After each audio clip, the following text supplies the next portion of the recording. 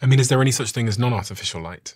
I guess with the sun, but I mean, is there a type of light that I could use at night, like candles or something? Or yes, below 30 lux right. is not going to necessarily do you a disservice, probably below 50 lux. Now, lux, L-U-X, is just a measure of light intensity. And you can download on the App Store a free lux meter. And if you're an idiot nerd like me, you're going all over the house at night and you're sort of putting it in different locations. You're seeing, are there any kind of white spots here where, the lux is too high?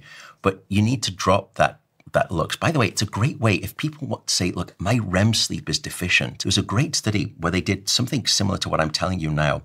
90 minutes before bed, they turned down the lights to below 30 lux and they pulled out all of the blue light.